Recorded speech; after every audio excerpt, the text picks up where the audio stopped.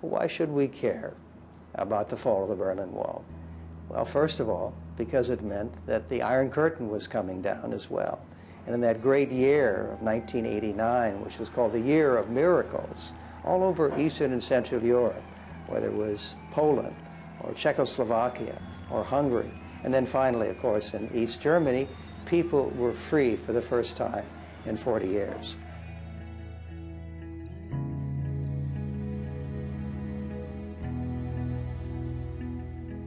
Well, back in January 1990, my wife and I were having brunch one Sunday, and this was 2 months after the wall had come down. And I said, well, already people are beginning to forget about communism. Already they're beginning to forget about why it fell, why it collapsed, and they're beginning to forget about the victims of communism, who we knew were in the tens of millions. And Anne said to me, you know what we need? We need a memorial to the victims of communism. And I scribbled that down on a piece of paper, stuck it in my pocket, and the next morning, which was Monday, began making calls, and we were off from there with the idea of having a memorial to all the victims of communism, which now number, we know, according to the Black Book of Communism, about 100 million. I mean, there was no freedom. There was no freedom of speech, no freedom of religion, no freedom of thought. People couldn't write a poem or a play or a story or conduct a scientific experiment without some censor first approving it. All of that story has to be told. The difficulty for the media is, where are the pictures? And that, of course, is one of the reasons why we're very excited about the Gulag collection, because it is a visual story of the Gulag, painted by Nikolai Gettman, who was a political prisoner from 1945 to 1953. There he was in far distant Siberia.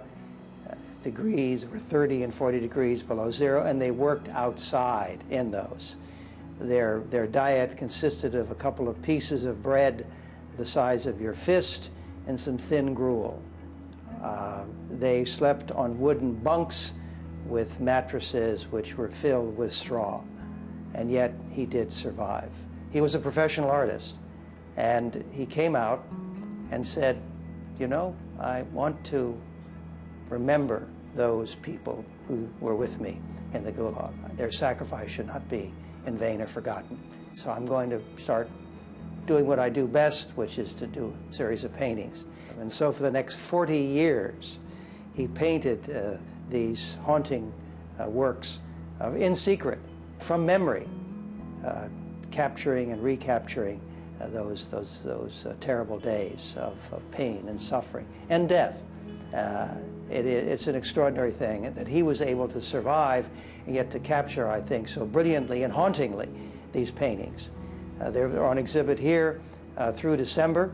We're thinking about a traveling exhibition, and then we will look for a permanent home for this collection, hopefully in a bricks-and-mortar museum here in Washington, D.C., for the victims of communism and their memory and their sacrifice.